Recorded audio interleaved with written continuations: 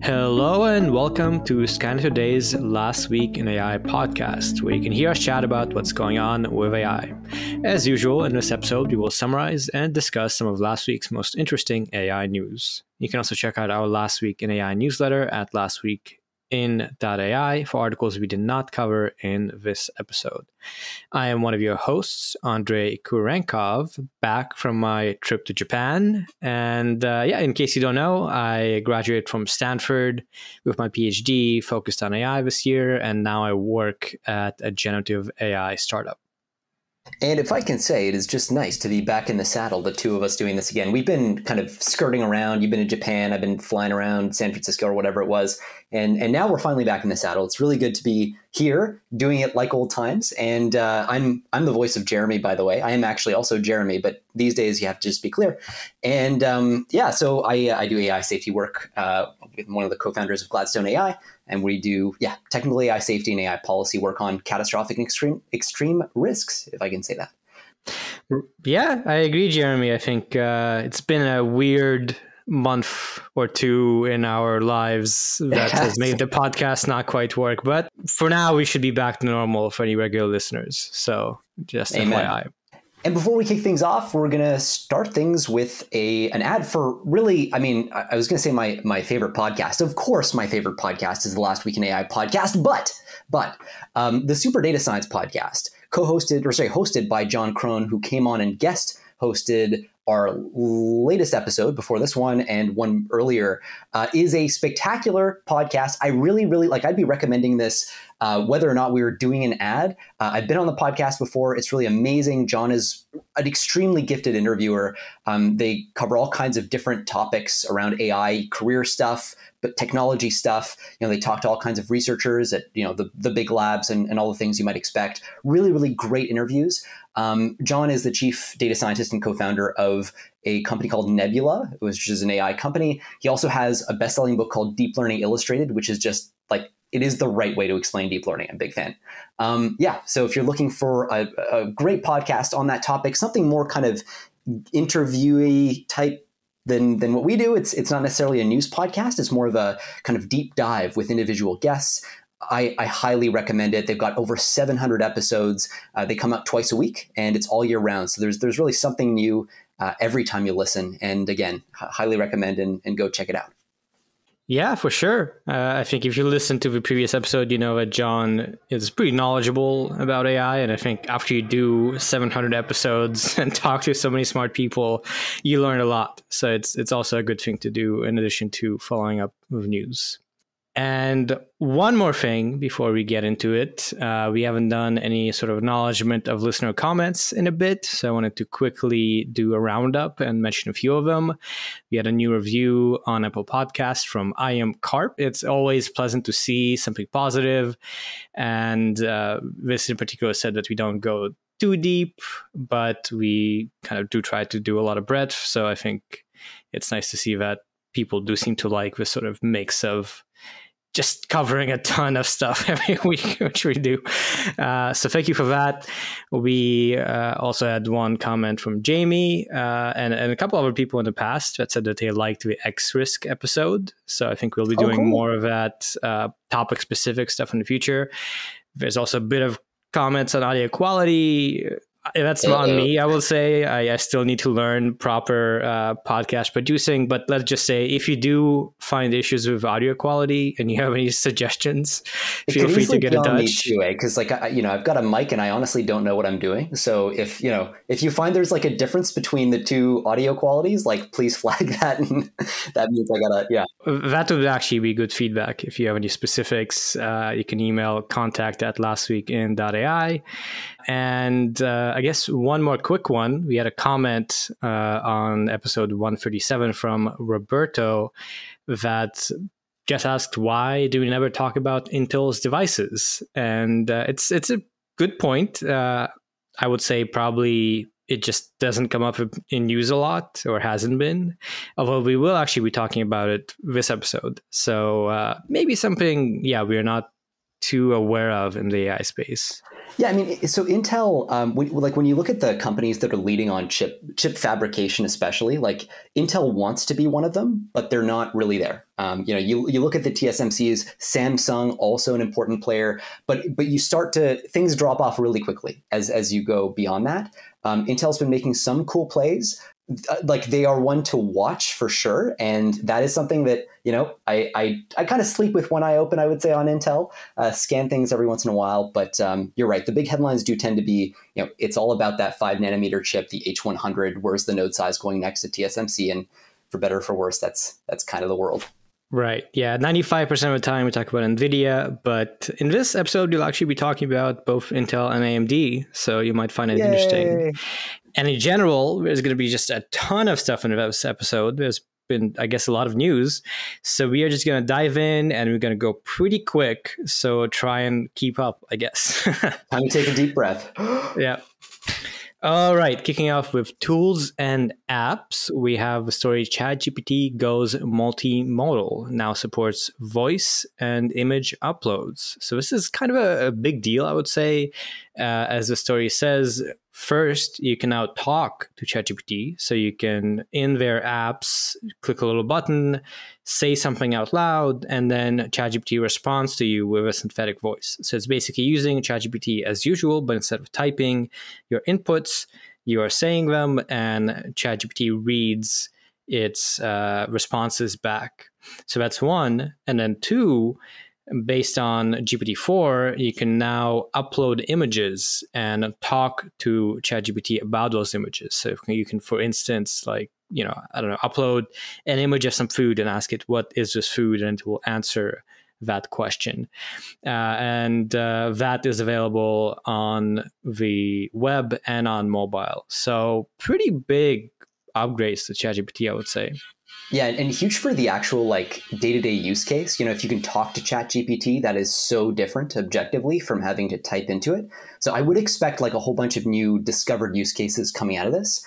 A couple of interesting notes on the tech here, the back end, because this is not necessarily entirely what I would have expected, at least. OpenAI famously has this open source model called Whisper, which is a speech to text model. And what we're learning here is that apparently the features that have just been rolled out have been powered by their proprietary speech recognition, synthesis, and vision model. So, it's probably not just vanilla Whisper in the back end. There's probably, Whisper Plus or some extra souped up model, which is, slightly interesting. But I think the most interesting thing about this is the way it's set up. It is a Frankenstein monster, it seems, of a bunch of different models glued together. So it's not like it's an end-to-end trained multimodal thing. It's not one model that takes in your text and your image and spits out whatever. It really is this kind of software engineering behemoth. And I would imagine that was a massive, massive engineering challenge, a lot of impressive pipelines. It kind of makes you think what is the big compute bottleneck? Where all the costs going to come from? Probably it's going to be the language model in the middle, like GPT-4, whatever they're using. But just with so many models in the mix, your costs per query really go up really fast. And last thing I just note on this is they are taking measures to prevent misuse of the voice synthesis capabilities that come with this, which obviously you can use for fraud. We've covered a whole bunch of stories about that happening with other models. And so they're being very careful about who they allow to use that technology. They've got only certain approved partnerships that can leverage that. And that does happen to include Spotify, where you can, where podcasters can transcribe their content into different languages while retaining their original voice. So if you want to hear us speak in Mandarin or in Russian and you're listening on Spotify, I don't know, maybe you can do that. Kind of cool. Exactly. Yeah. So lots to note of this, and I think I'll just build up a little on one of your points. I think the kind of key new component of this, so to speak, is the voice synthesis part. To my knowledge, OpenAI has never really done anything with voice synthesis. They've done music synthesis quite a few times, but here the kind of generation of an AI voice from text is, as you said, I think not being done by them even. It's being done by a partner with a few kind of professional voice actors powering it. And as you might imagine, I don't think you'll play a clip, but if you go to the link for this news article, you can actually listen to the conversation, and it's very high quality. It doesn't sound like a robot. I mean, it sounds a little bit synthetic, but it sounds nice. And so you can actually imagine having this conversation if you are okay waiting for 1 second for it to respond whenever you ask something. And that's really the big thing, eh? Sorry, just a quick note that inspired, like the latency piece. Latency is so much more important with voice. Like you see people, when you type a prompt into ChatGPT, you can forgive it for having to write things out because we're used to humans taking time to write things. But there's something more awkward about the latency when it's voice, right? You just like ask it a question, what's your favorite color? And then it takes 5 seconds, you get a response. I think that's actually going to be a really powerful forcing function for improvements in engineering and reducing latency. And on to the next story, also on ChatGPT. ChatGPT can now search the web in real time. That's pretty much the story. There's now this feature called Browse with Bing that is available to Plus and Enterprise subscribers. That is similar to what you already have in Bing Chat and Google's Bard. Basically, when you when you ask something, it can then make a search query to generate a response. So now its knowledge will not be limited up to 2021. It can actually, find sources to base its reply on, which is kind of a big deal in terms of the capabilities that provides. And I guess given that this is already in Bing and Bard, now it's also in ChatGPT and you can use it there. Yeah, you can really feel the pressure on these companies to catch up with each other when they do stuff like this. I think very noteworthy, this is not the first time, of course, that OpenAI has brought internet browsing to ChatGPT, right? We had this back in May, and it was disabled, right? Because some users were finding ways to use it to get around paywalls and things like that, which sort of forced OpenAI to shut it all down. So this implies OpenAI thinks at least they've gotten around this. And they've got a bunch of updates associated with this, one of which, and I think this is really interesting in the context of some of the copyright lawsuits that we've seen, they're now going to force the chatbot to follow the instructions in robots.txt files on websites. These are the files that tell you what bots are allowed to do with your website. So if you go to cnn.com/robots.txt, you'll see a bunch of bots that are allowed to browse the website and which subdomains they're allowed to use and so on. So this is basically making this chatbot kind of follow that set of instructions, which is important if you're going to claim, look, we're allowed to use this data for copyright purposes and so on. So kind of an interesting little nugget there. They're back. Yeah, and I would say I could easily see myself benefiting a lot from this. I would say, yes, it's a big deal. So for instance, maybe I want to have an update on the state of the Ukraine war or any ongoing, big story. Now, presumably with this, I can ask ChatGPT, go look up the recent events in the last few months and give me the highlights, something that usually you can't find a single article that highlights this is what's been happening in the last 4 months, 5 months. It's actually quite hard to, be updated if you haven't been just keeping up with it. So there's a lot of potential use cases, and I think this is very cool to have. And next we have Meet the AI Jane Austen. Meta weaves AI through its apps. And so this is a whole family, a cluster of different apps that are now going to be AI-enabled, a bunch of AI-enabled features that Meta announced recently. And it really is a giant cluster. So they're calling this Meta AI, which is a bit confusing because that's also what their research arm is. And they've got this advanced conversational assistant. It'll be available on WhatsApp, Messenger, Instagram, and guess what? It's coming to Ray-Ban Meta smart glasses, which I know everyone listening to this uses, and Quest 3, which I also know everyone listening to this uses. Meta can give you a bunch of real-time information and generate photorealistic images from your text prompts in seconds to share with friends, they say. It is available in the US only. But one of the interesting features of this is, so they're rolling this out, 29, I think in total, different AI personalities. They're based on cultural icons. You've got one inspired by Snoop Dogg, another by Tom Brady, Kendall Jenner, and Naomi Osaka, and so on and so forth. So it's really this kind of deep cultural play with AI conversational agents. And weirdly, This is part of a partnership with Microsoft, which kind of slightly blew my mind. There's not a ton of information about the specific nature of that partnership, other than the fact that it goes through Bing. So there's Bing enablement to the search queries that these chatbots can run to provide you with fresh information. But I'm really fascinated by that. Obviously Microsoft wants to position its Bing search like relative to Google search. And so that's obviously going to be part of this. But strategically for Facebook to start to lean on that seems like it introduces a pretty fundamental vulnerability in the meta stack. Because like search is becoming such an important feature of keeping chatbots up to date. So I'm kind of curious if that's going to emerge as a kind of a chronic issue for Meta, that they keep having to lean on external like third-party services that they don't own to power search, whereas Microsoft and Google don't. But anyway, thought it was a really interesting and certainly a very big announcement. Yeah, exactly. It was just a whole host of them. So even in addition to those things of having an assistant, you also have a bunch of stuff with image generation. You can create stickers and emojis with text prompts. I think you can also edit your images with various ways, with backdrop and restyle. So it was just a slew of announcements. And even as you said, there was the Ray-Ban AI smart glasses, which actually happened to buy the first generation of them for my Japan trip.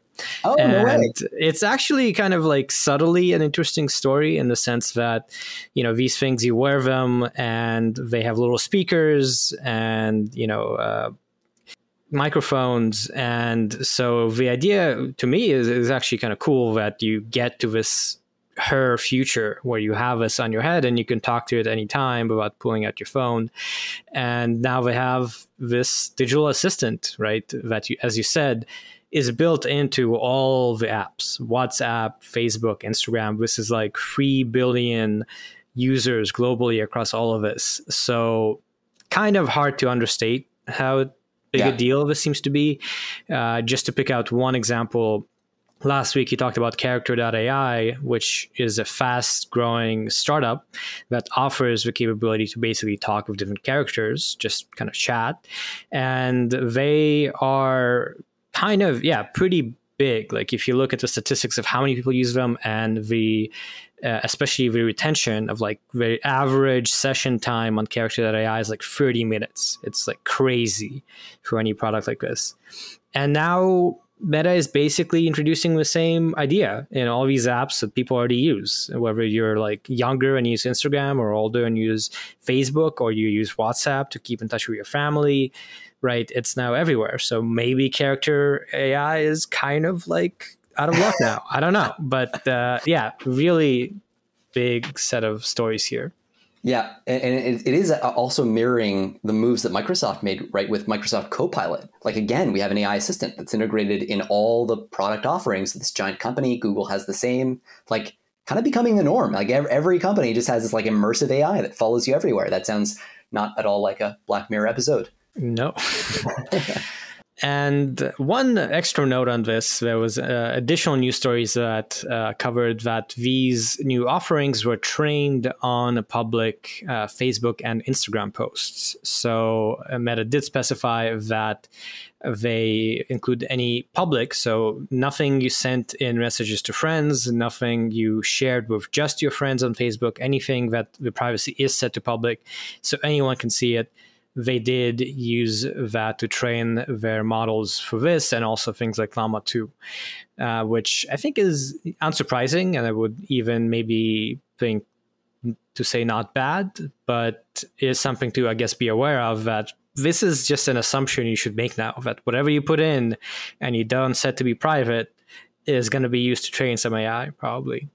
And it is interesting to see that increased focus from the superscalers, from the AI model developers on this question, because it's coming. You know there's going to be some kind of copyright law. This cannot be allowed to continue unregulated, and they're positioning for it. And this seems like it's an interesting position to take. And it, like you said, it doesn't sound insane at all. And moving on to the lightning round. First story is Windows 11's next big update is now available with Copilot, AI-powered paint, and more.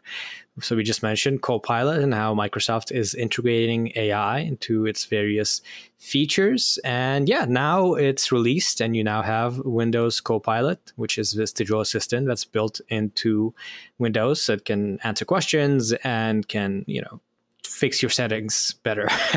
But also there are AI powered updates to Paint, snipping tools, and photos with things like transparency and layers in Paint and text extraction and reduction in snipping. So yeah, just a bunch of AI stuff that's now going to be built into the stuff you get with Windows. And next, Adobe launches Photoshop's web version with Firefly-powered AI tools. We've talked about Firefly before on the podcast, actually a couple times.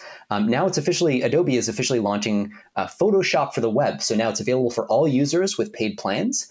And the web version already includes a bunch of Firefly-powered AI tools.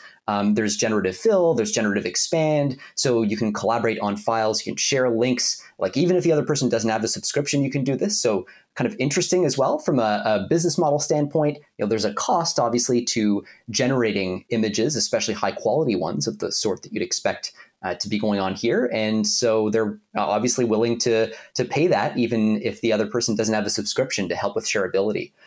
So yeah, sort of an interesting additional development, kind of in the same vein as the Microsoft announcement from earlier. Yeah, a little bit. And we have covered Firefly before. I think from a professional standpoint, if you want to do image generation as part of your workflow, Photoshop seems like the right way to go to me. And now, there's even more of a reason with this announcement. Next, we have YouTube unveils a suite of AI-powered tools for video creators. So there was an event called Made on YouTube, and they announced these tools, including AI Insights, which will use generative AI to create video ideas and draft outlines. There's also Dream Screen that is pretty much like a green screen, but with AI. And yeah, kind of a variety of features for editing and creation that are just now built in for free for anyone who makes stuff on YouTube. Yeah, I mean, zooming out a little bit, this is like an interesting bit of algorithm creep, right? Like we're used to humans make the videos, write the scripts and all that, and then the algorithm kind of selects which ones to bump, and then humans have to reverse engineer the algorithm to figure out what would really land.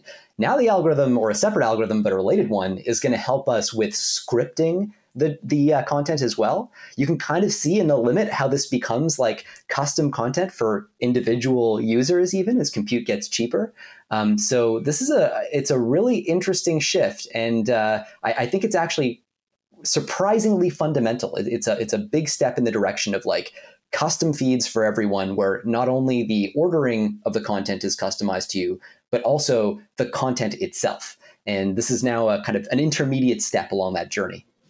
Oh yeah, I think it'll take maybe 1 or 2 years before we get some of these YouTube genres like reaction videos to just be fully AI. You don't even need to do it because it's so kind of straightforward. You can just generate it. So that's probably coming, but not here for now. And next up, we have Google is opening up its generative AI search experience to teenagers. Yeah, that's the fun end of that sentence. Google is opening up its SGE, its generative search experience to teenagers. This is ages 13 to 17. And there's a conversational mode now where you can just ask questions, sort of ChatGPT style conversationally. And Google says, as you might expect for a rollout like this, especially, that they have implemented safeguards to prevent inappropriate or harmful content from surfacing.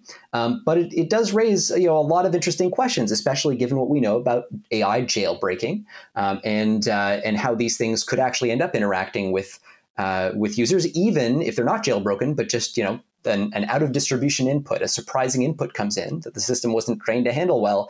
The stakes are pretty high here. So kind of interesting to see where this goes. Again, I think this is a pretty big precedent-setting move. I wonder if there's a certain measure of legal risk that's being taken on here as well. A lot of the companies that are forging ahead in the space, implicitly, that's part of the cost, right? You're trying new things with generative AI. You don't have control over the model itself. You can't predict what it'll say. And as a result, that's you're exposed to a lot more legal risk than you otherwise would. Yeah, I didn't even think about it. Like, I assumed that teenagers could do this, right? But yeah, interestingly, they did not. So I guess Google is becoming more confident in Oh, the Andre, safety. teenagers can't spell chat.openai.com. Yeah. And moving into our next section, applications and business. First story is AI startup Lamini bets future on AMD's Instinct GPUs. So this is our big AMD story. And this was a pretty big story, I think. So there was an announcement by the startup Lamini. This startup helps enterprises build and run generative AI products with fine tuning of existing foundation models against some data set. So, you can take Llama 2 and you customize it to your needs and you run it on Lamini's infrastructure. And the story here is Lamini then announced that internally in the backend, they have been using these AMD GPUs for a while. And there was kind of this justification or explanation that, as we've been discussing, NVIDIA chips have been hard to get, NVIDIA GPUs. And it seems like Lamini has really bet on these AMD Instinct, in this case, MI 250X GPUs. And it says that this could be scaled up to thousands of these things. So yeah, it's really just positioning this AMD GPU suite as a possible alternative that it allows people to use if you can't get NVIDIA type stuff. Yeah, and this is actually, I mean, it's all part of the demand question, right? In the space, everybody's just trying to get their hands on as many H100s as they possibly can. And there's a story we'll talk about later that I think will really kind of make this point. H100s are worth more than money at this point. Like, you can have a ton of money and no H100s and you're screwed. It's a supply issue.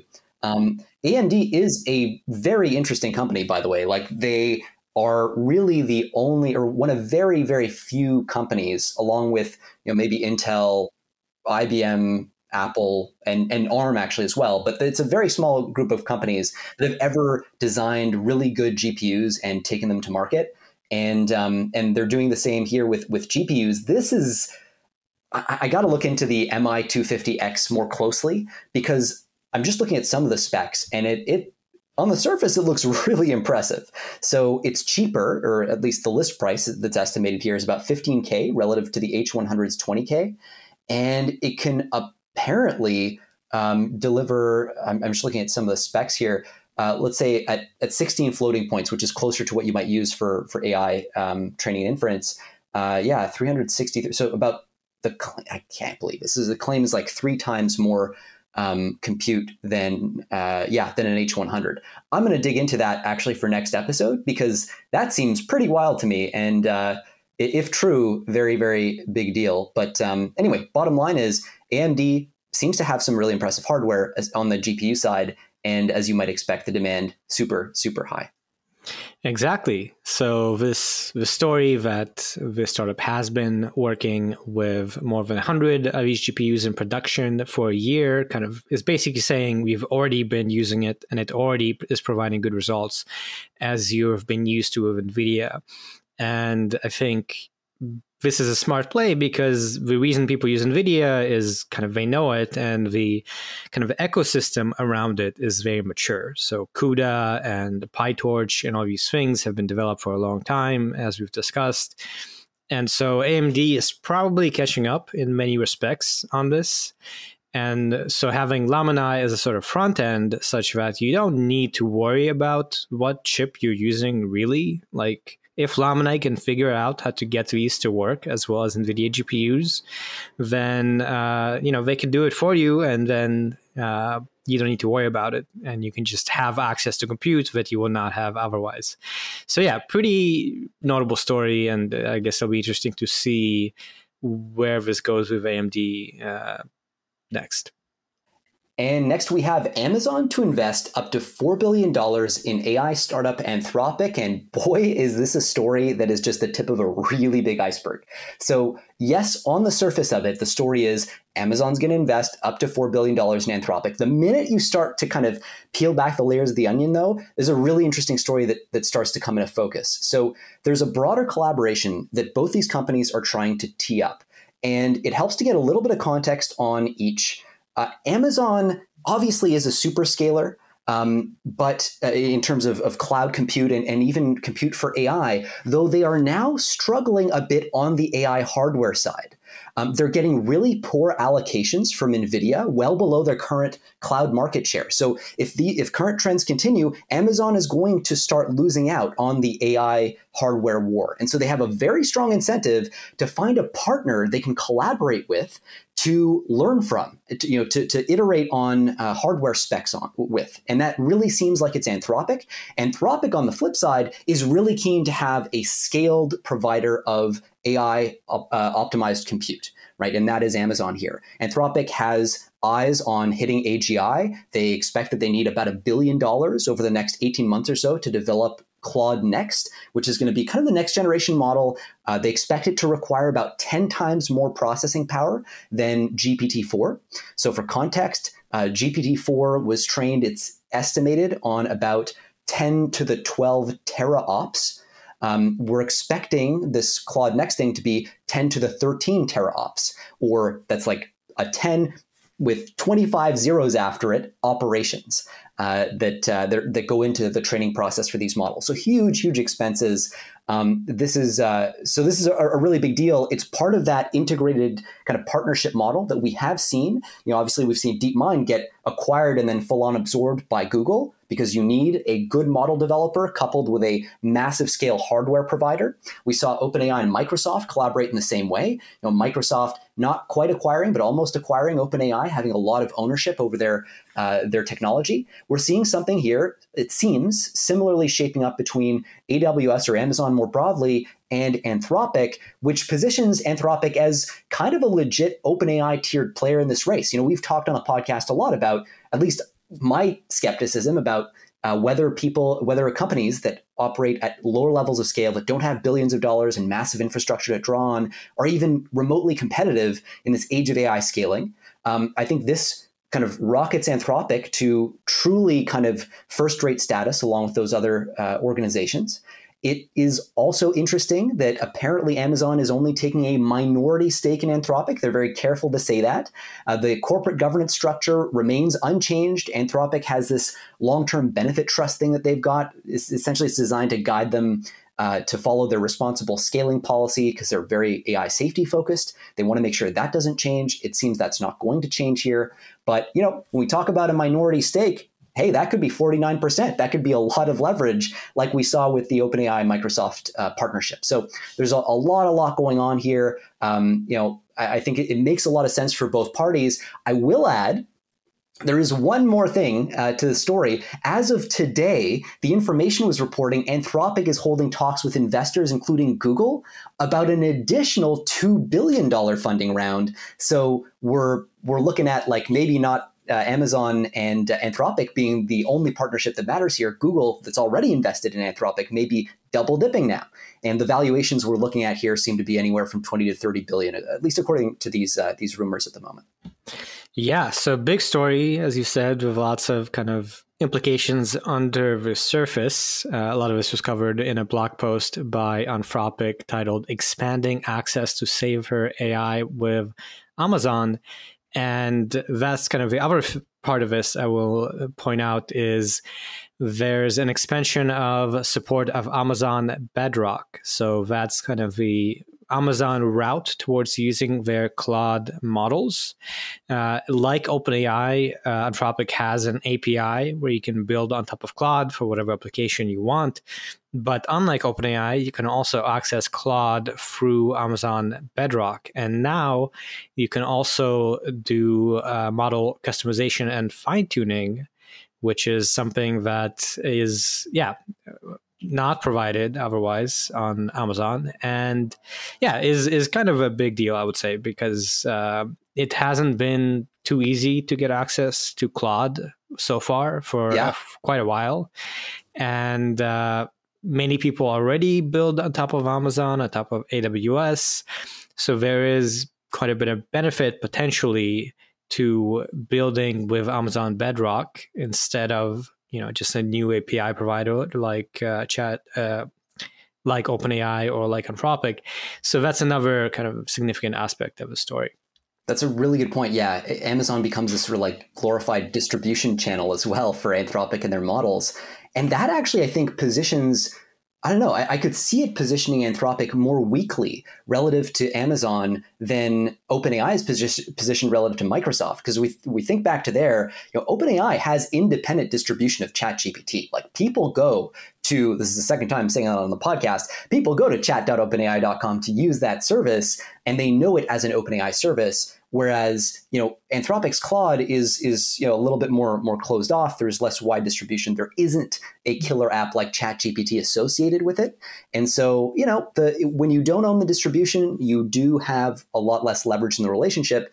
Who knows? Maybe that's part of why they're also courting Google and try to kind of play it both ways here. But it'll be interesting to see how this all shakes out once we see the equity numbers on the cap table.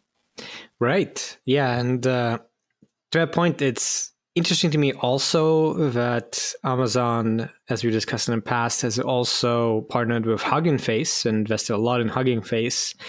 Also with this concept of kind of being a distributor of models, where Hugging Face is this repository and Amazon provides these models that aren't internally developed, right? So they're kind of a distributor, a way to host and run models rather than a source of models. So this seems to be kind of a general strategy that they're taking on, and maybe a pretty good bet. And next, we're going to kick off our lightning round, and we'll start it with China to challenge ASML with better technology than EUV. And there's like some really quick explanation we've got to do about the words in that title. So first off, there are two techniques that we can use to make cutting edge chips, to basically like laser in, if you will, the features that we need to laser in order to make cutting edge chips at tiny, tiny scales. If you want to laser features that are like 5 or 3 nanometers in size, which you need to make things like the NVIDIA H100, the cutting edge chips right now, you have to use something called extreme ultraviolet light. That is your only real option at the moment. And the only company on planet Earth that really does extreme ultraviolet lithography, or that makes machines that can do extreme ultraviolet lithography, is ASML. It's this Dutch company. And there's been an export control, a ban on ASML exporting those extreme UV lithography machines to China. So now you can see why China might want to come up with some other alternative to this. Now, this title is overhyped to some degree. It's not about an imminent new capability. It's about a promising research trajectory that got a lot of attention since Huawei made their shock announcement that showed that actually it seems like China has made a domestic breakthrough at the 7 nanometer node size. So not quite cutting edge, not 5 or 3 nanometers, but at 7 nanometers, they're there. And that definitely was not expected. That's shown a bright light on the Chinese domestic lithography and semiconductor manufacturing market and capabilities. And this line of effort, this kind of research trajectory has to do with saying, okay, this Dutch company ASML, their lithography machines, they got a whole bunch of problems, and maybe we can make something better and leapfrog them completely. So we don't even have to care about the export controls over these machines. We can make a domestic device that does just as well or even better. And the strategy they're going to use is basically making a particle accelerator, this like giant structure, because it turns out that charged particles, when you accelerate them, they radiate light. They can radiate very high frequency light, such as extreme UV light. And for various technical reasons, this actually turns out to be a better light source. And so there's a prospect that you could see, this line of research culminating in something that can compete with ASML. Theoretically, if it gets pushed to where it could go, the speculation is they could get all the way down to 2 nanometer node sizes. So in other words, skip way ahead to essentially the more than the cutting edge we have today, better than the 3 nanometer nodes that TSMC even makes. This is all speculative. It's a research trajectory. It's just interesting and I think noteworthy to see how this Huawei story has like kind of accelerated or at least drawn attention to the Chinese domestic lithography ecosystem and kind of revived interest and excitement in it. Yeah, so this is not quite, I guess, business yet, but I think the implication is that if this comes through, then this competitive edge and kind of monopoly almost will be gone, and this will have huge ramifications for the economies of these countries and so on. Yeah, and there are startups actually like in China that are trying to push in this direction. So, if we had to wedge that in there to call it a business story, technically it kind of is, but you're absolutely right. It is more speculative. Next story is Intel says newest laptop chips and software will handle generative AI. So Intel is releasing a new chip in December that will allow these Gen AI chatbots to run on laptops without relying on cloud data centers. So basically, it seems like without using the internet. So this chip called Meteor Lake and the software tools will allow you to run Gen AI locally. This was demonstrated at a conference, and they showed that you could generate songs and answer questions in a conversational style while disconnected from the internet. And on top of that, there was also news that Intel is on track to deliver a successor chip called Arrow Lake next year and aims to rival TSMC, the Taiwan semiconductor manufacturing company, in manufacturing technology. So there's your Intel chip story. It seems like, they are angling a little bit different with this sort of local edge kind of inference device, but not so much on the sort of infrastructure for the development of AI, which is what NVIDIA does with GPUs and AMD, as we just covered. Yeah, and I mean, we'll expect NVIDIA to really focus on that direction soon as well. But at the end of the day, when it comes to these chips, the proof is in the pudding, right? Like the appropriate question to ask is, okay, but can I see the chip? Like, can I run the tests on the chip? Demos are notoriously tricky to use to evaluate these systems. And just generally, you want a good, thorough, robust evaluation with benchmarking and all that against, a comparable chip or competing chip. And so I think we'll really just be in suspense until December when we actually see the kind of work product that comes out of all this. But certainly it makes sense for Intel to be positioning for this. And I wouldn't be surprised if they really do start to make some progress. They have made this a major focus, kind of pivoting the whole company in this direction and betting the farm, so to speak. So yeah, we'll see if it pays off. And I think it'll be a really impressive engineering achievement if they do. Yeah, and one other interesting thing I see here is that the CEO of the company said that Microsoft's Copilot AI assistant will be able to run on these Intel-based PCs. So in a way, it's kind of like, okay, the AI is built into your operating system, and now it's further built into the hardware of your laptop. So you don't need the internet anymore. It's all kind of built in. So that's kind of pretty crazy to think about. It's like at the hardware level, at the OS layer, everything. So that's kind of cool. Next, we have Getty made an AI generator that only trained on its licensed images. And so this is a partnership that Getty's set up with NVIDIA to launch a thing they're calling Generative AI by Getty Images. And yeah, it's using Getty's like giant library of licensed tools. Getty, of course, is this provider of usually like kind of news aggregation and related data. So apparently AI model was just only trained on the Getty image library, and so this is kind of reminiscent of the Firefly, the Photoshop, the Adobe Firefly products that we've talked about before, where they've kind of taken a similar play and they said, look, we're only going to train our models on our own proprietary data, thereby allowing us to offer our users full copyright indemnification. In other words, if you get sued as a user for supposedly, using somebody else's work product, you say, well, wait a minute. I used this model that I was told was trained only on the data that that belong to the company that trained the model. So there's no risk of copyright infringement.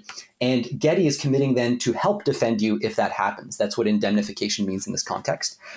So, another interesting play, very similar to Adobe Firefly.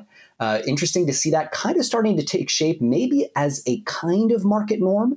I think we'll have to wait for tools like DALL-E 3 or DALL-E 4, let's say, to do the same before we can say that. But certainly this seems like a kind of market moat where companies are really like leaning into, okay, the data is where the value is really, the copyrights are. And that's implicitly a bet on the future of AI regulation and copyright law, which has yet to play out. But yeah, really interesting strategic move.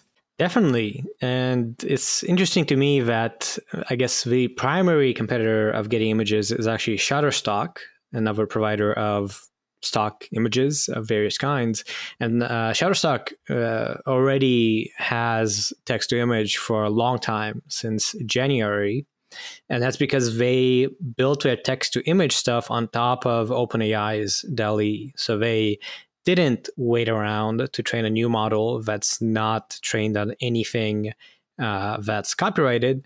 They just build on top of OpenAI's seemingly, copyright questionable stuff. So it's interesting to see that comparison. And if you look back, many months when Shutterstock announced this, you can see that the main competitor, Getty Images, then said it wouldn't be doing that anytime soon and banned AI generated images. So kind of a more conservative approach that may or may not prove to be smart. Next, AI startup Writer pens $100 million round. So SF-based startup Writer has raised this $100 million and is now valued at $500 million. As the name of the company implies, their products help businesses generate writing and content across various departments. So it presumably is growing pretty fast. It doesn't seem too unique, but this is a pretty significant raise. So I guess the investors are optimistic. Next, we have AI chip startup Kneron, there's a K in there, Kneron, secures $49 million investment. So this is a company that's building AI chips for connected devices. So sort of like end device type applications.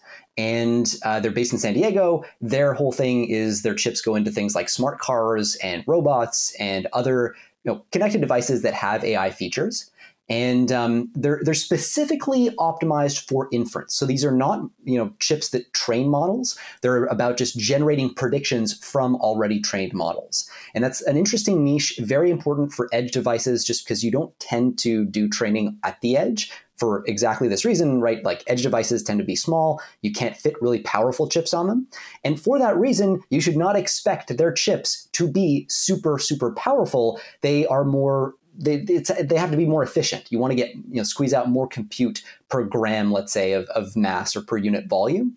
And so they're saying that their new chip can perform up to 4 trillion data operations per second. Again, by contrast, you look at the NVIDIA H100, and rather than 4 trillion, you're looking at like about 100 trillion or so, at least at 16 floating points. And so this is like, much, much weaker on paper than the H100, but that's because it's trying to do something very different. It's trying to do inference on edge devices. So kind of interesting to see the hardware really starting to adapt to the use case, right? We're seeing more and more custom hardware for custom use cases, even custom model types starting to emerge. So an interesting little story and fundraise here. For sure. And a bit connected to the Intel story, I think, in that this is kind of the same kind of thing of if you're not connected to the internet and you cannot ask OpenAI and their servers to do a stuff for you, maybe you need other hardware. And that's an opportunity that it seems like a few players are angling at. And then yet another story of mega fundings, and our last one is AI startup AlphaSense, valued at $2.5 billion after latest funding round. And that latest funding round was $150 million. This company helps its customers extract relevant information from public and private content, such as equity research, earnings, company filings, and news. So it's not a foundational company, a foundation model company like OpenAI or Anthropic. They're kind of more application dependent, but it seems like, given the rise of AI, there's a lot of optimism about this being a very lucrative type of business. So huge round, and I guess they might want to train their own AI models. I don't know, but impressive. Well, that is the interesting question, right? That starts to come to mind when you look at these sorts of fundraisers, when you look at the valuations and the position of a company like this in the market. There's an open question as to whether companies like this face a completely existential threat from the superscalers that build the language models that power a lot of their activities in the back end. Sure, they have access to a lot of interesting data, but at what point does that, what's the trade-off between data and compute essentially, and kind of model development competency? And I think those are the two poles that are going to start to define moats in the future. So if AlphaSense has a good enough data chokehold, if they're getting proprietary access or proprietary data, if there's actual secret sauce there, much more defensible. But you can imagine a world where you take a good enough Bing chatbot with API and web access, and you can start to do stuff if the context window is big enough, if it's able to query things. Eventually, interesting things can happen, and you can generate charts, even an analysis. So we'll have to see where all this goes. I think it's an interesting bet on the relative value of data over compute in a way, or data over a model development know-how. And on to a few stories not related to funding. First, we have a Silicon Valley supergroup is coming together to create an AI device. This is a very broad story without much detail. Basically, there was some news that OpenAI and Johnny Ive, Johnny Ive, the designer that's often noted for working on the iPhone. And there's this kind of hypothetical early stage idea of them partnering and getting funding from SoftBank to develop this hardware device. Very broad strokes, so not much to talk about here. But, OpenAI might be thinking of going to hardware, which I guess is interesting.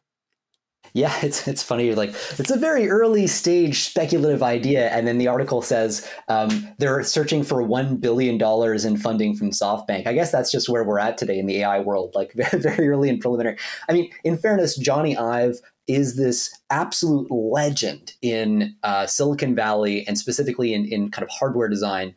There's, I think, I forget the name of the book. There's like a famous book, I'm pretty sure, written about him and his journey with Steve Jobs and their relationship. Anyway, he is a thing in the Valley. And anyway, so it'll be interesting to see where this goes. It also was framed as kind of a spin-off.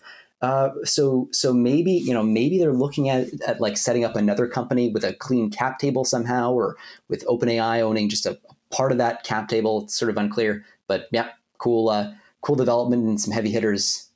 Next, we have Microsoft Cloud hiring to, quote, implement global small modular reactor and microreactor strategy to power data centers.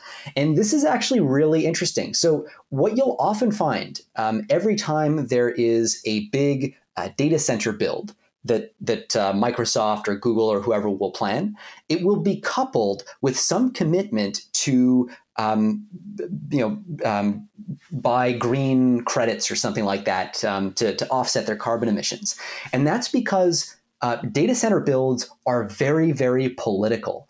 The power consumption they require is so high that they end up actually having a very significant effect on the local electrical grid. And so they need to have an argument to make to kind of, not grease the palms, but at least like kind of make it politically palatable for people to get on board. And so Microsoft, one of the things they're looking at here, energy becomes really important, obviously. Like, they need an energy strategy. And the small modular reactor, SMR as they're called, seems like a really interesting direction for them to push into. Small modular reactors are kind of what they sound like. They're like a nuclear power plant, but just like compressed, really small, that you can have kind of off grid to an extent to power your own data centers. And they've come out and purchased, Microsoft, that is, came out and purchased some clean energy credits from Ontario Power Generation, Ontario being actually the province that I'm in right now in Canada. And we have a bunch of nuclear reactors here, and sort of that's part of why I guess this would be a natural place. But yeah, so this is interesting. It's another piece of, or another example of this issue where companies can't really hide their big picture strategy when it comes to recruitment all that often. They got to put up the job postings. They got to tell you what they're looking for. So this kind of gives away that, all right, well, Microsoft seems to be interested in small modular reactors, and maybe that'll be part of more and more superscalers' energy strategies going forward, to get kind of off grid and potentially, I don't know, like maybe help make it more palatable politically, so they don't have to, have the same strain on the local grid. And that certainly seems to be part of the upside here. Right. Yeah, it's kind of a cool story. We'll have nuclear power, and we need nuclear power to power AI. So and it's actually like not as sci-fi as it might sound. There's been a lot of progress in this kind of technology sector. So interesting to see if the hiring will pay off. Last story for this section, Google adds a switch for publishers to opt out of becoming AI training data. That's pretty much the story. So in your robots.txt file, which is what you use to talk to internet crawlers, you can now have this flag to say, don't use my data for Google's AI generative APIs. And I guess this is a big deal in the sense that if Google is doing this, you would hope that everyone would be doing this. And as we've said before, OpenAI also has that option for its search to not have access to things. So if you don't want your data to be used for training and you have a website, now you can specify that. And on to the next section, projects and open source. And we have a couple stories here. First story is Mistral AI makes its first language model free for everyone. This is a French AI startup, and they've released their first language model, Mistral 7B, which it claims outperforms other models of its size. And this is released without any restrictions with the Apache 2.0 license. So we've discussed before how Meta has been open sourcing a lot of models, including Llama 2, which has a 7 billion parameter version. And the claim here is this is another basically comparable 7 billion parameter model that is better and is similarly licensed in a way that businesses can use it without any restrictions. And in fact, has a more permissive license than Llama 2. So it's pretty, given that Llama 2 was already this like big deal of like, wow, this is starting to approach ChatGPT and GPT in terms of what we have in open source models. We are still making progress, it seems, pretty rapidly. Yeah, and I guess because they're French, it's technically Mistral 7B. Sorry, guys. Sorry, French listeners. Je m'excuse. So yeah, this is actually, I think, a really big deal on a number of different levels. So this company, by the way, was co-founded by some DeepMind alums and Meta alums. So really, really like extremely high levels of competence on the team. They raised like over 100 million, I think it was, a couple weeks after they incorporated. Like this is the kind of dream team that builds really powerful stuff. And a couple of, for me, kind of shocking headlines. This 7 billion parameter model outperformed Llama 2 13 billion on all benchmarks, right? So a model twice as large and very advanced, Llama 2, 13 billion, it outperforms a model twice its size on basically all benchmarks. It outperforms Llama 1 at 34 billion parameters, so like 4 times its size on many benchmarks, let's say. So this is just like a really big advance. It comes from, in part, their sliding attention window architecture. It basically allows it to handle longer sequences at kind of smaller cost. Conceptually, it's actually fairly simple to understand. You can look at the paper and they kind of show you how they set up windows basically to attend to previous tokens in the layered architecture. It's sort of hard to describe verbally, but it's a pretty conceptually straightforward thing. They also use this thing called grouped query attention that allows them to accelerate inference. Pretty, I don't know, I was surprised to see this. Its generalization abilities are really impressive. They showed that by fine-tuning it on an instruction following data set. And it's just like, it's pretty remarkable. Mistral AI is, by the way, notorious for, among other things, not having any safety features trained into it, or so this model is. It's fully available on BitTorrent, so like I can get it to tell me how to hotwire a car, right? And so not that this matters that much, because you look at Llama 2, it theoretically has a bunch of safety measures trained into it, but you can train them out very easily.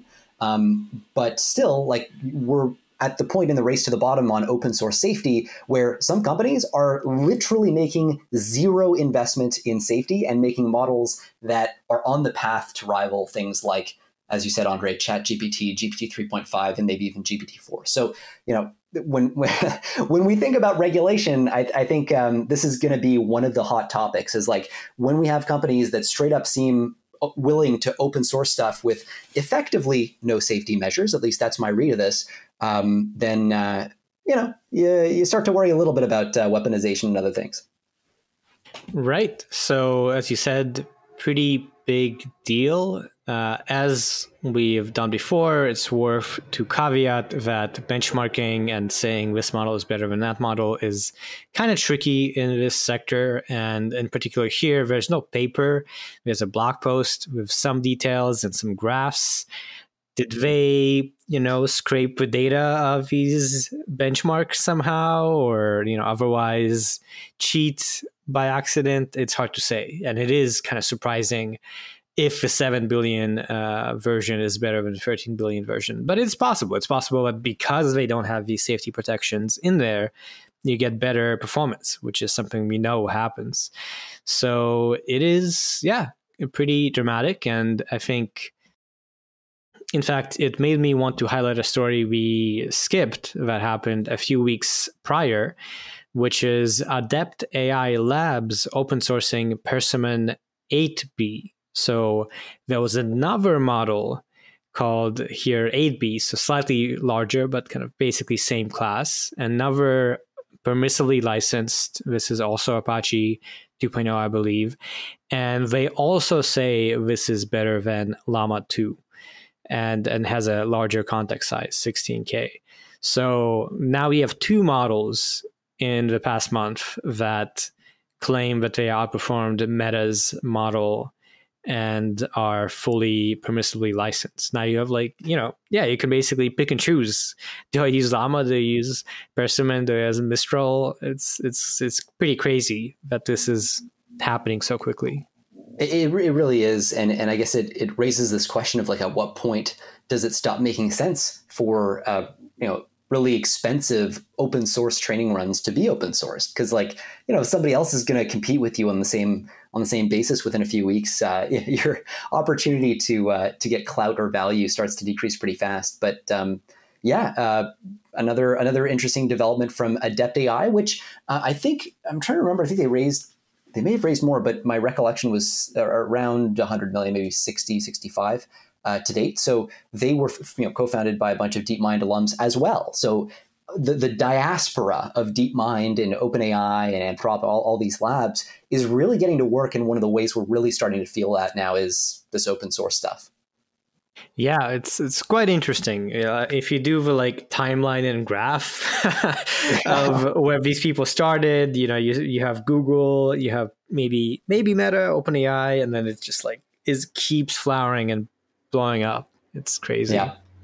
And our last story for this section is actually a research paper, but highly relevant, is BTLM-3B-8K.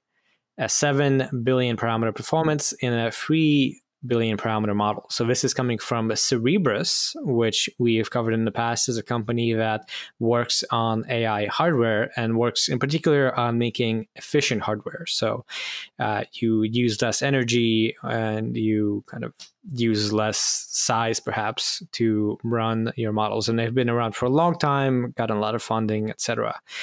And now they have published this research paper and published also this model with the Apache 2.0 license as well, with the main claim being that this is a much smaller model, a 3 billion parameter model that is competitive with 7 billion parameter models.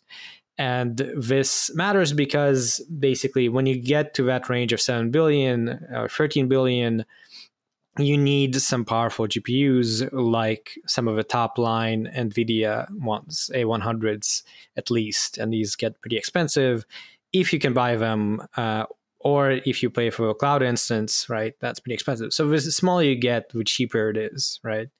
And so as a business, you want to go as small as you can. And in that sense, this is a pretty significant story. And it's different in that now it's not a competition for who can scale up the most. It's in these like parameter size range of you can fit it on one GPU. How good can we make it? And that's just release all of them permissively licensed, apparently. Yeah, I mean, I think one of the, so by the way, in the interest of disclosure, I actually spoke with the founders of OpenTensor, which is one of the companies behind this collaboration. There's Cerebras and OpenTensor. And they have this whole thesis around putting AI on the blockchain. It's like, it actually, it's kind of interesting. That might even be a conversation worth linking to from way back in the day when I was doing just a different show. I think that this is one of those things where every time you hear a headline like this, like, okay, we're getting a 2x lift in efficiency and training efficiency here, right? We're getting from a 3 billion parameter model what we might expect to get from a 7 billion parameter model. These benefits have a way of compounding. So we've just seen a story with Mistral AI where they were essentially able to do this as well, right? Get a 2 to 3x lift compared to other comparably sized models. And now we're seeing a different approach coming from BitTensor. So if you combine the two, depending on the specifics, the chances are pretty good that you actually do get a 2 times 2 lift or a 4 times lift. And you start to compound these with compute improvements. And that's really where like the demand for hardcore processing power can collapse very quickly. And you can get to the point where you're training like I think we've seen this with GPT-3. The cost to train a model like that today is something like 1/20th of what it was back when the model was originally trained. And hardware is also getting better too. So these kind of compounding improvements are part of the exponential trajectory of the technology, and the extent to which they are actually compatible and play nice with each other is like this kind of central question.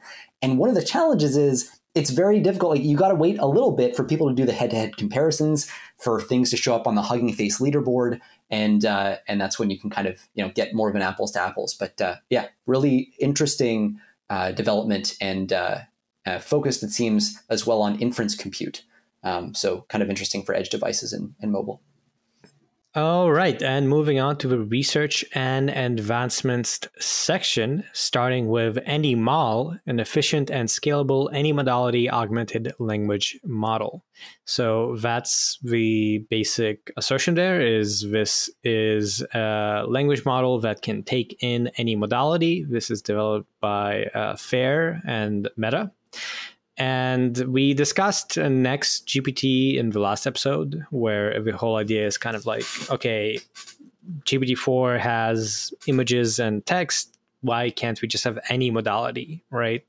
And this is what the idea here is basically as well, right? They introduce any modality augmented language model, AnyMal, which is a collection of multimodal encoders trained to transform data from various modalities into the text embedding space. So we've had a couple of these other stories in the past.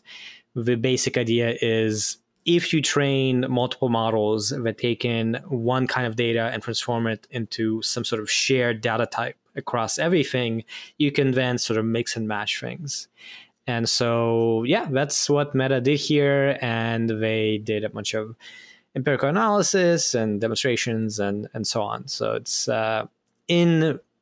we are still in this progression towards multimodality in the research world, I would say, and to a lesser extent in things you find out there in industry. Yeah, and worth flagging, this is all multimodal in the input space, not the output space. And so, this is one of the barriers that we still see. Like these models can take in inputs with many modalities and process them and generate intelligent outputs, but those outputs are not also multimodal. They're not video, audio, whatever.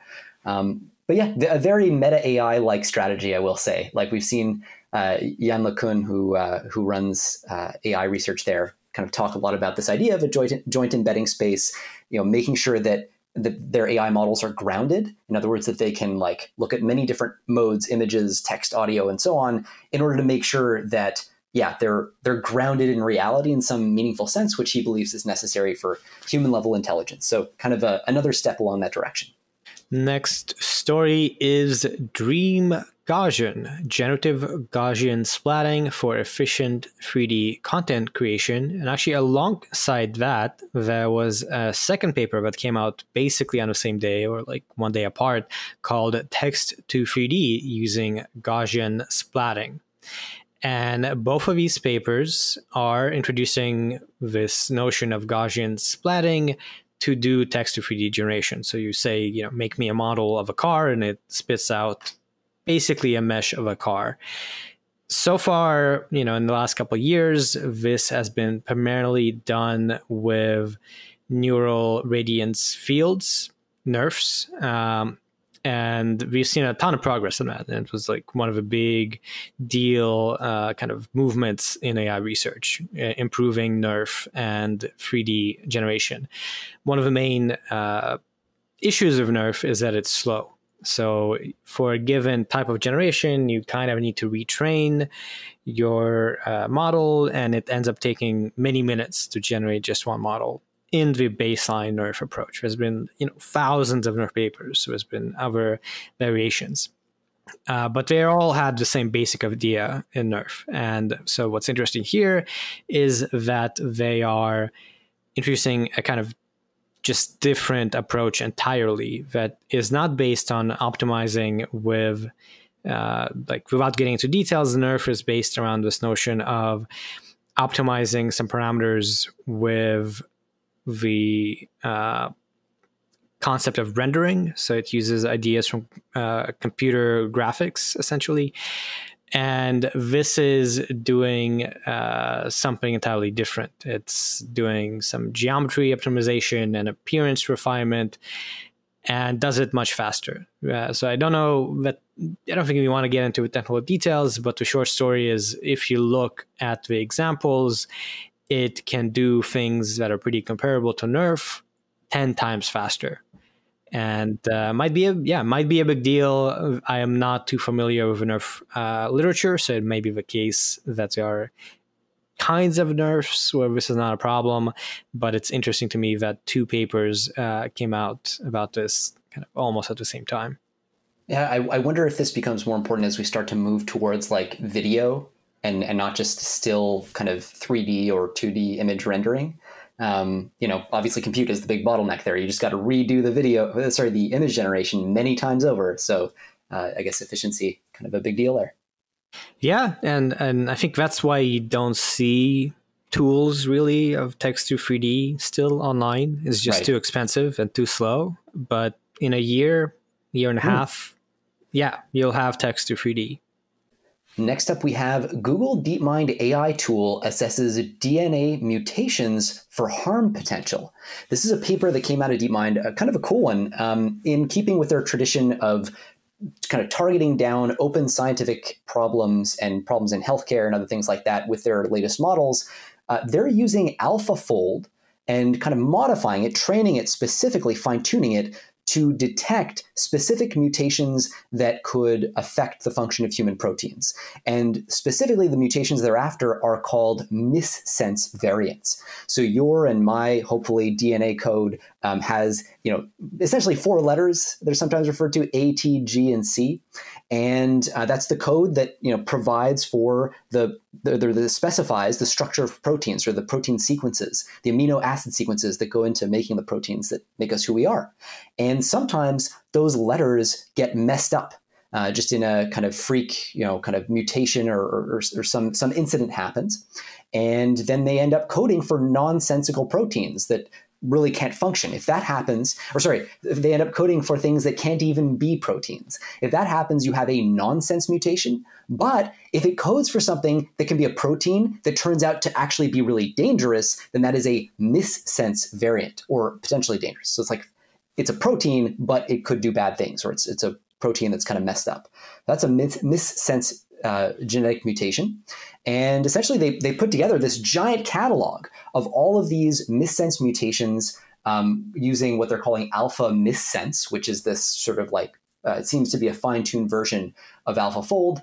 And they categorized something like 89% of all 71 million possible missense variants as either likely pathogenic or likely benign. Until now, instead of, forget about 89%, only 0.1% had been confirmed by human experts. So this is again like AlphaFold, where humans had only mapped the structures of a tiny fraction of possible proteins, and then AlphaFold comes in and just blows that wide open. This is happening again. So when you think about proteomics, when you think about what do they call it now? Functional, computational. Computational genomics, or no, computational, I don't know, there's a field. This is going to be big for whatever field whose name I just forgot right now. So very cool, big development from DeepMind. Yeah, it's very cool to see DeepMind continuing to push in these directions. I think AlphaFold is not something that is a big revenue generator, right? But is something that DeepMind uniquely is doing. We don't see OpenAI or Anthropic or anyone else doing it. And it is a huge impact for science. So kudos on keeping on for that direction. And now onto our lightning round. We have a post from Anthropic called Prompt Engineering for Claude's Long Context Window. So Claude, if you're following this, they have the longest context window in the game right now, 100,000 or so tokens. So really gigantic. And so they're starting to ask the question, okay, how can we make the best use of this? How can we prompt our system in order to get really good and reliable outputs from it? And this is a blog post about best practices on exactly that. There are a bunch of things highlighted in it, and I won't go into detail here. But the one thing that really stood out to me was they tested essentially putting queries or putting important information at different points in a very long document to see how well their model could recall those points when prompted. And what they found was if you put the information towards the beginning of the document, it's much less likely to be recalled, on the order say, it looks like 70% or so from their various tests. It's much less likely, about 70% likely to be recalled. Whereas if you put it at the end, you're more like 90% likely to recall that information, or the model is. So sort of interesting because it reveals a very strong dependence on the location in your prompt in which you place the information that you want to query out of the document. So you upload a document in your prompt, and at the bottom of the prompt, you ask a question about the document. Depending on where the relevant information is, you'll have varying degrees of success. I found that quite interesting, and maybe I just haven't thought hard enough about it, but that struck me as a little bit surprising. Right. Yeah. And it goes to a point of the post is titled Prompt Engineering, and that really is how do you write a prompt that works well with long context windows? We don't really know, and now we might be learning some things. And last story for this section, not research, but just on potential advancement. John Carmack and Rich Sutton partnered to accelerate development of AGI. So John Carmack, founder of Keen Technologies, famous technologist, kind of broadly speaking. He has worked on VR and on computer graphics. And Dr. Richard Sutton, who's now a chief scientific advisor at AMI, but also a very big figure in AI, having worked on reinforcement learning, have now apparently partnered to develop AGI.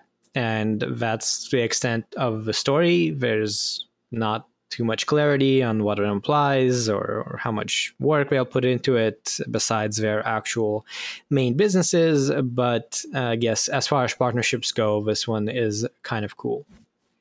Yeah, and so these are, by the way, as a partnership with two very eccentric people.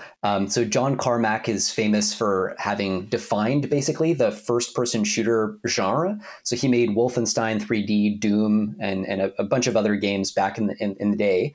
Very, very intelligent guy, very eccentric thinker on AI, definitely an accelerationist.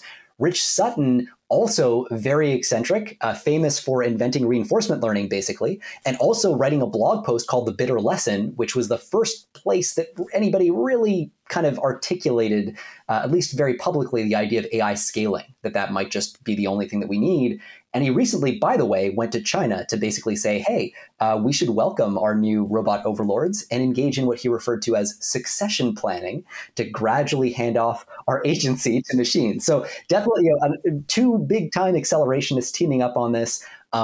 Not very well funded. So John Carmack's company, Keen Technologies, this AGI company, they've only raised $20 million, though the investors are very, very high quality. You know, Daniel Gross of Y Combinator, formerly Y Combinator, Patrick Collinson of Stripe, Toby Lutke, Shopify, and so on. So really impressive investors, but that's not much money. And if you believe in scaling, which we know Rich Sutton does, that is not nearly enough money to make it competitive. So it'll be interesting to see what their strategy ends up being.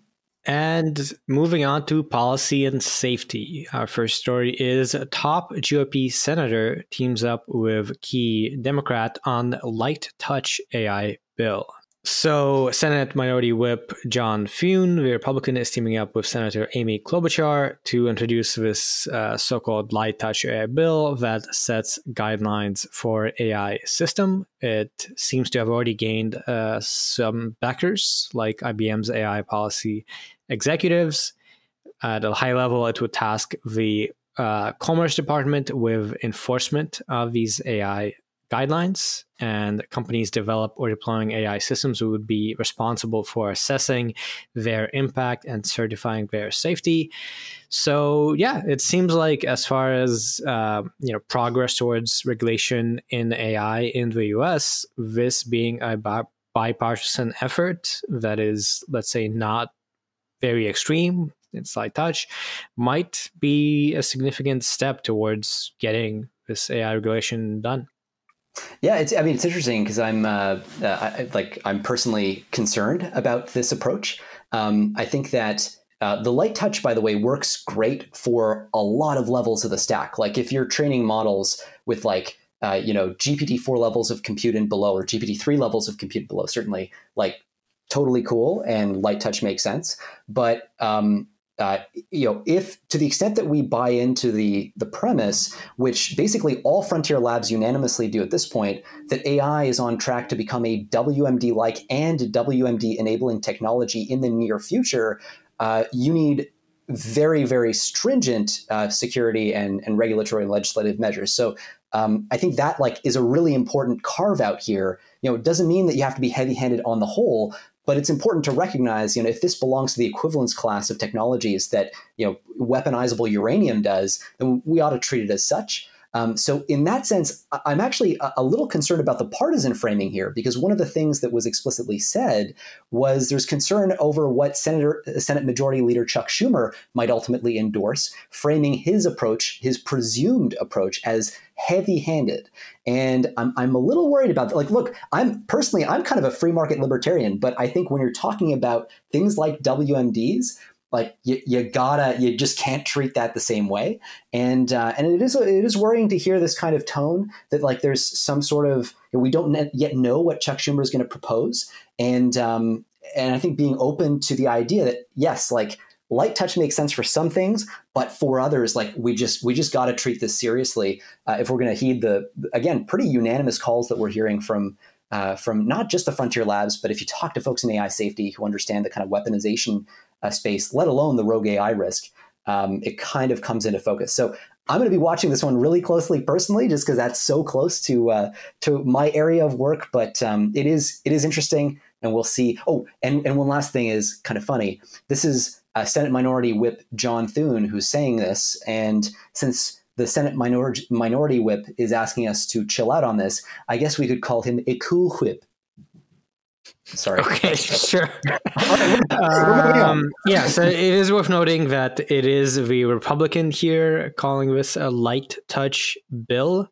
Yep. So I think the emphasis there is partially to kind of get to backing Republicans who don't like regulation, of course. But yeah, we'll see. It appears that Amy Klobuchar says that we just need it right away, so we can't delay it on negotiation and getting Republicans on the board. And it sounds like this will actually be introduced either this week or next week. So soon it might go to a vote. So they are also calling for self-certification on the part of companies, which yeah. Okay, sure. Next story, AI facial recognition tech leads to wave of lawsuits from Black plaintiffs after mistaken identities and an arrest. So this is a story from Fortune that doesn't cover primarily anything too new. There was a new lawsuit filed in Atlanta last month, in September 8th. That lawsuit names some detectives who used surveillance video and facial recognition to basically issue an arrest warrant. And it was kind of the only real evidence, it seems. And it could have been easily shown that the person arrested, Randall Coran Reed, could not have been doing this.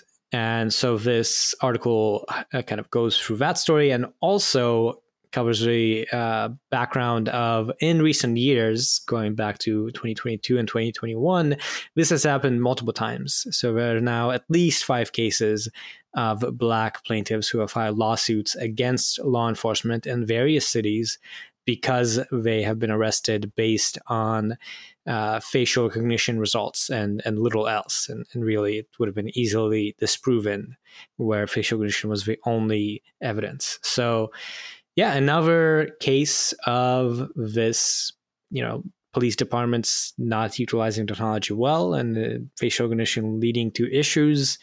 And another case where clearly we need, I don't know if we need regulation or what, but we need to avoid this kind of outcome for sure. Yeah, it's interesting, a situation where the technology kind of gets ahead, and we usually rely on lawsuits to correct these sorts of problems over time. But one of the challenges with AI is it just moves so fast that entire new use cases are created. The damage can be done in some cases, and then you kind of move on to the next use case that gets created, and it's difficult for the laws and regulations and so on to catch up. So and not the first time that we've seen a story like this too. It's unfortunately seems pretty common. On to the lightning round. First, we have California governor vetoes bill banning robotrucks without safety drivers. So that's a story. California Governor Gavin Newsom has vetoed this bill that we covered, I think, earlier, that would have banned heavy-duty driverless trucks from operating in California without a human driver. I was a bit surprised by the bill in the first place, given that robotrucks are very safe seemingly use of self-driving technology, going across distant cities on lonely highways. So yeah, now I guess California will have robotrucks, maybe. Yeah, kind of surprising to see Gavin Newsom, as surprising as it is to hear about the bill, it's surprising also to hear Gavin Newsom maybe take this position. It does seem to be the reasonable position, but he's historically been very kind of pro-regulation, pro-oversight. And I think this is a good move. This seems to make sense. Yeah, it is worth noting that this bill was backed by Labor, I guess, which makes sense, and was passed with a heavy majority in both houses of the Senate legislature. So this veto might still be overturned with a 2/3 majority. But I guess didn't expect this to be a contentious issue, and it's interesting to see this happening. Next story, more on the concerned front. Fake naked pictures of young girls created with AI spark fury in a small Spanish town. So this is kind of crazy. Yeah, as the title said, there were images of over 20 girls aged 11 to 17, of whom images were generated using this AI app called Clove Off. In the small Spanish town. So presumably some resident of a town decided to start doing this, and now the Spanish National Police Force is investigating. And it's, we've had deep fakes for porn for a long time. It has been one of the main kind of negative worrying aspects of it, and it's still very much the case. And in fact, it's getting worse because it's getting much easier to do this. And yeah, this is just another example of like these things are happening. Yeah, I mean, if anything is going to lead to legislation, something like this very likely will. It's not a good headline. Yep. And up next, we have AI Security Center to open at National Security Agency, which is the NSA. This is a new entity. It's a pretty quick story. A new entity that just oversees the development and the integration of AI into U.S. national security systems. It's going to be kind of a focal point, a center of expertise for best practices and like kind of evals, figuring out risk frameworks, that sort of thing. The idea is that they'll work with folks in industry, national labs, academia, and the IC, like the intelligence community, and select foreign partners. So it's going to be a consolidation point for just a lot of what's been going on anyway in the DoD.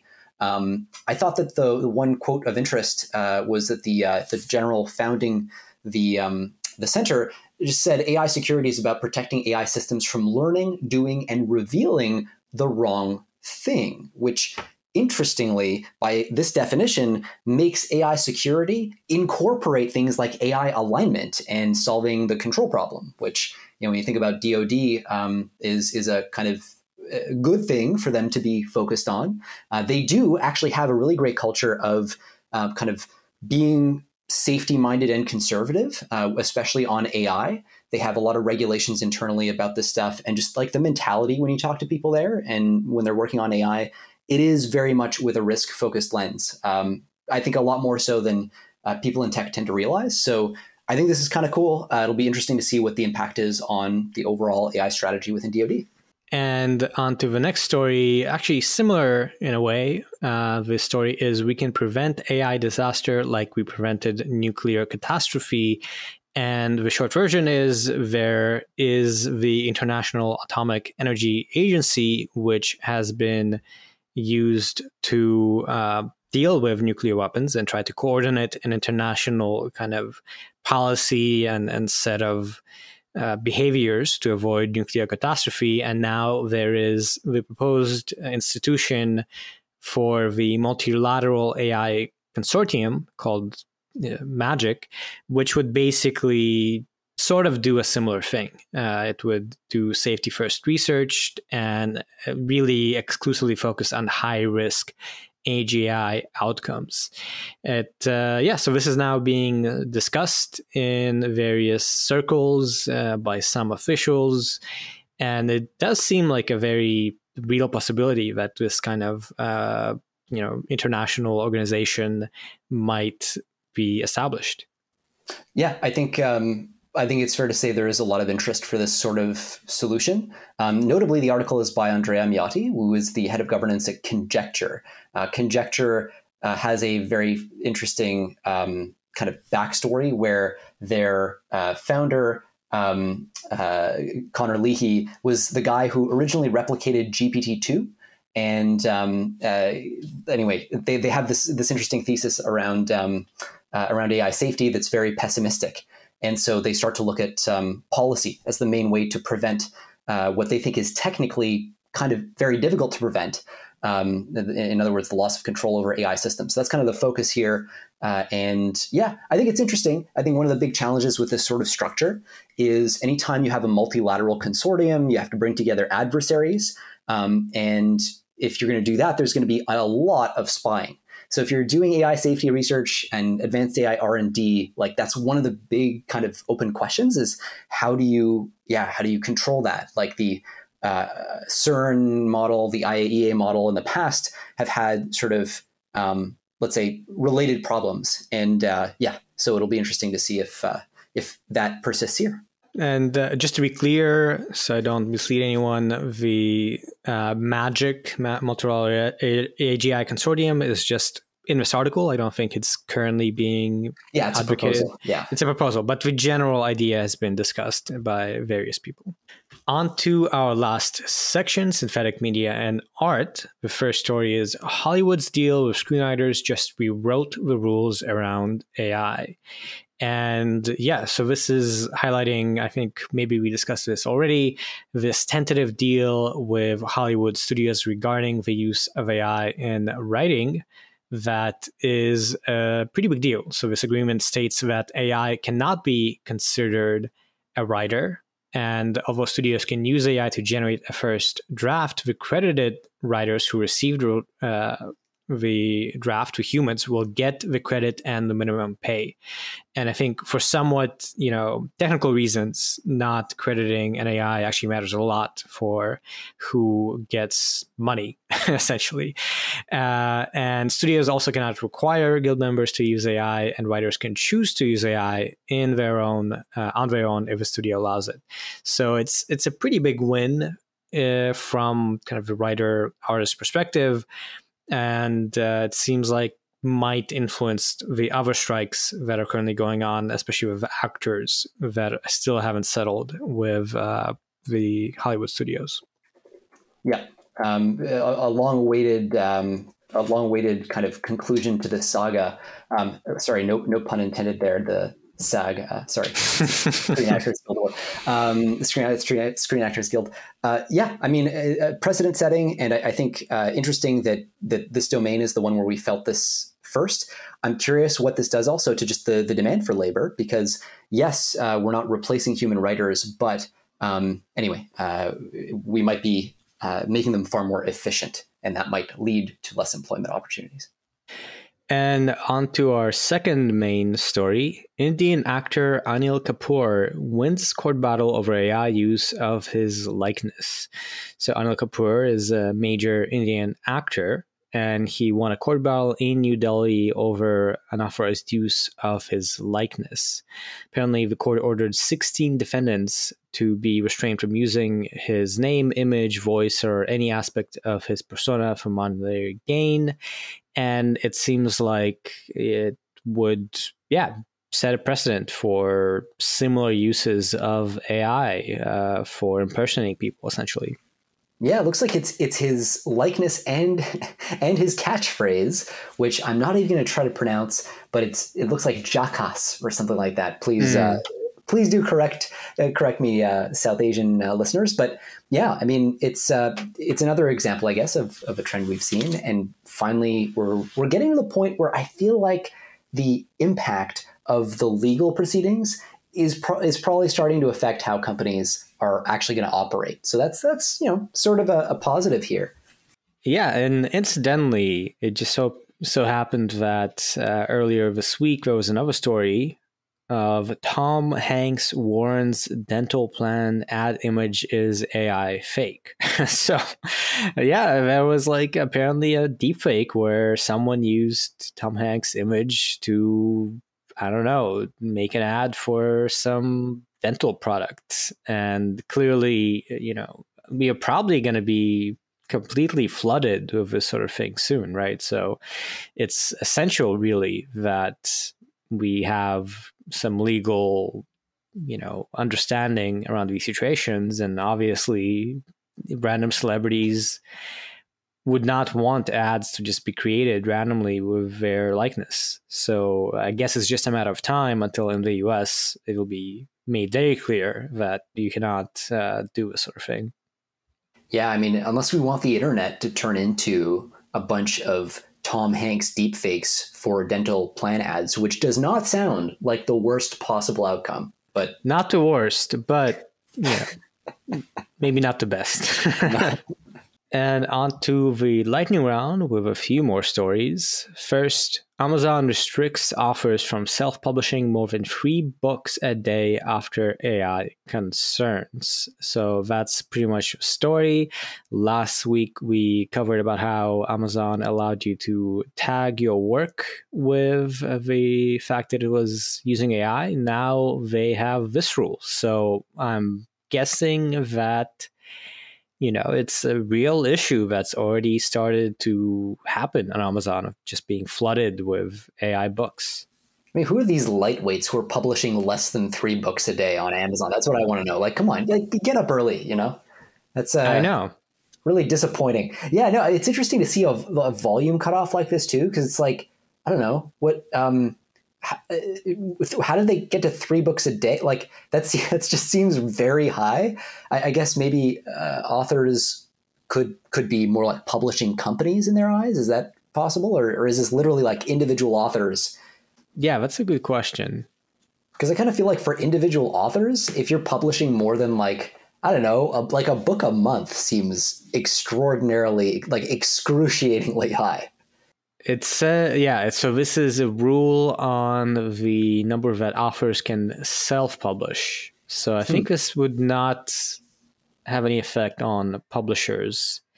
Also, interestingly, they have said in a statement that they have not seen a spike in their publishing numbers, but this is being instituted to protect against abuse, and they're lowering volume limits. So probably there was a volume limit of some sort, but it seems like, yes, there was also some commentary in this article that this seems like it would not be a game changer for managing the influx of AI.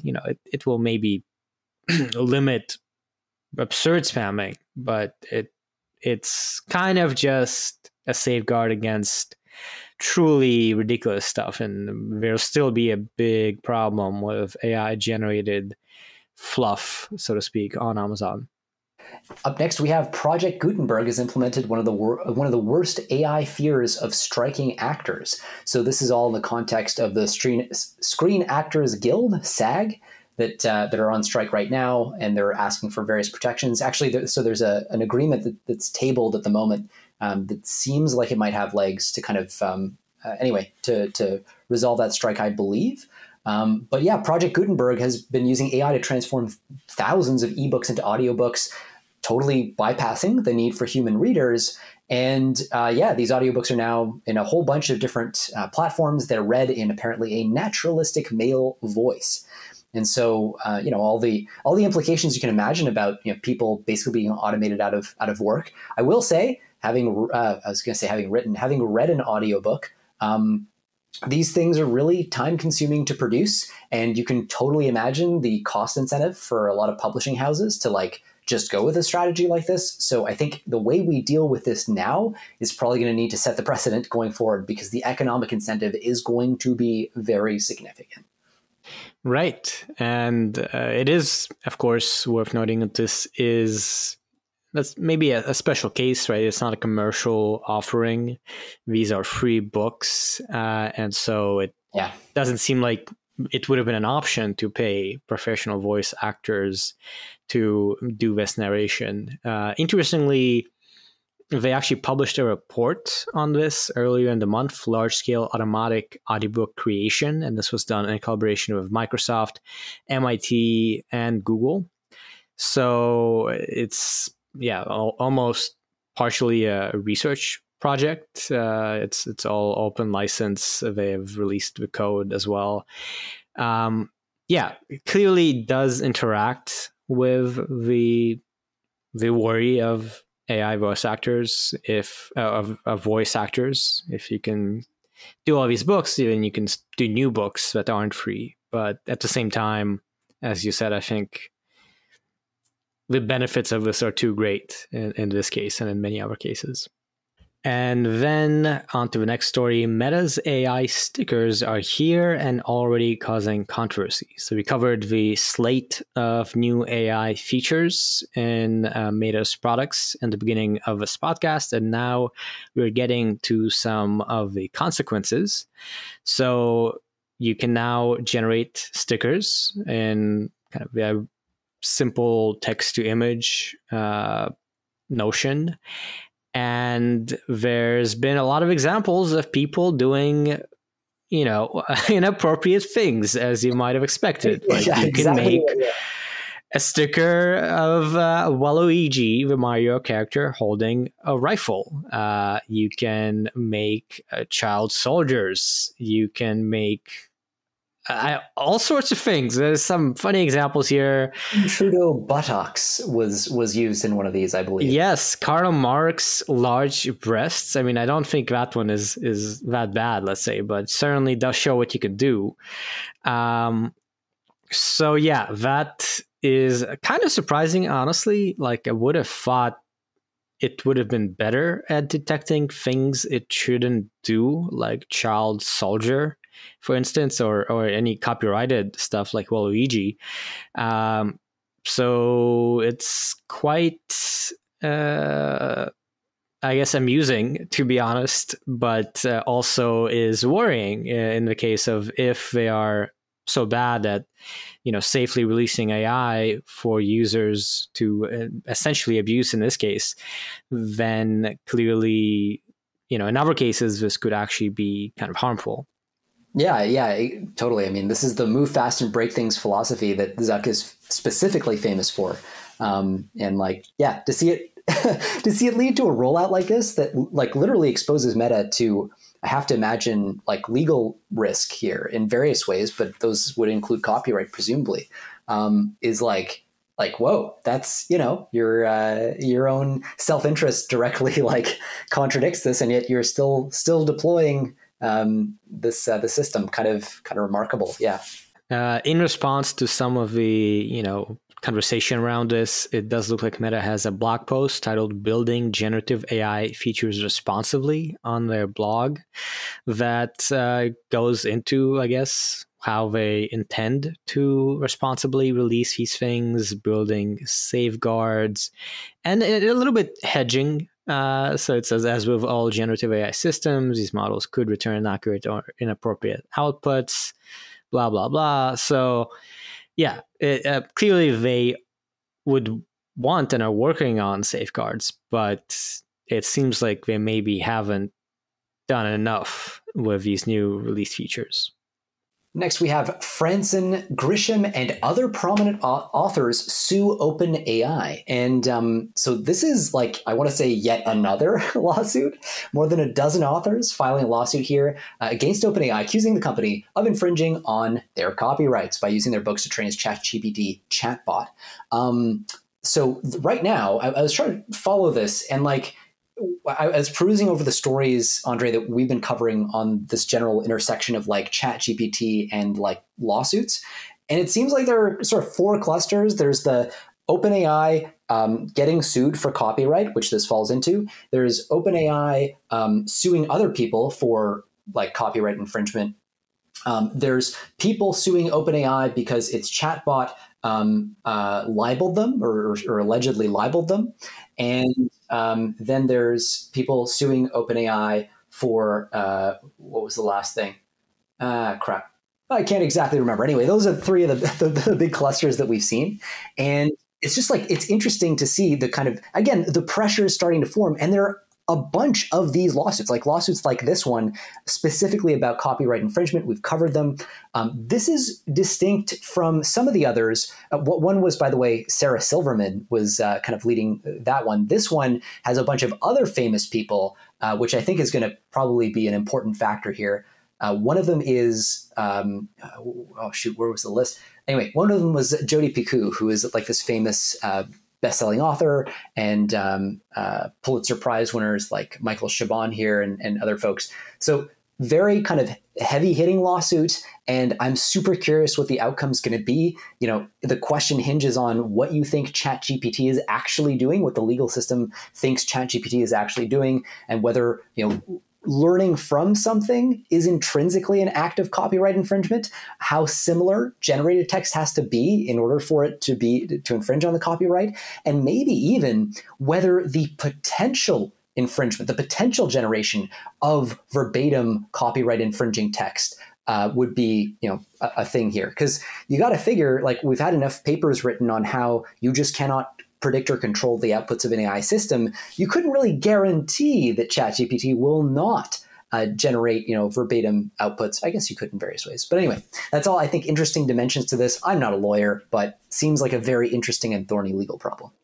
Exactly. Yeah. This whole notion of, and this has already been, discussed a lot in the context of text to image, where in a way it's much more intuitive, right? If you say, generate me an image in the style of Picasso, and then it clearly has seen the works of Picasso because it knows his style. Now, is that copyright infringement? I guess Picasso might be, open public, but there's many cases of entirely copyrighted artists still working today whose style you can replicate, right?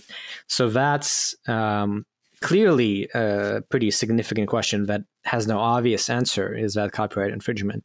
And here with text, it's a little less obvious, but you can say, write me a fantasy novel in the style of George R.R. Martin, right? Right. So in a way, it's very similar. And as you said, there's quite a few ongoing lawsuits. There's actually another article called OpenAI and ChatGPT lawsuit list, which has all of them listed. I think there's 10 that it goes over, and a few of them are this copyright category. And I think this latest one might be the most serious one yet, given that it is coming from the Authors Guild and 17 other authors. And then, they request that OpenAI stop using their work and also basically give them damages for profits made for using their work without permission. So very much an ongoing story. I don't know. We might probably see more of these kinds of lawsuits, and it'll be very interesting to see how this plays out. Yep. And I will say, Jody Picoult, one of the folks suing in this kind of latest, most high profile one, kind enough to blurb my book. So available in fine bookstores, blurred by somebody who's suing OpenAI. So I swore I would never become part of the story, but here I am reluctantly telling you guys this. So here you are. All right. Well, with that, we are done with this episode. Thank you so much for listening to Last Week in AI. Once again, you can find the articles we discussed here today and subscribe to the weekly newsletter with similar ones at lastweekin.ai. You can email us at contact@lastweekin.ai or comment on YouTube or Substack or Spotify, wherever you want, and we'll try and keep an eye out. Of course, we would appreciate if you share the podcast, if you rate it, all the stars, if you sing your praises about it on social media, all of that. But really, we mostly care that you do listen, so be sure to keep tuning in. And me and Jeremy will be posting again, I think, going forward. Yeah. All right.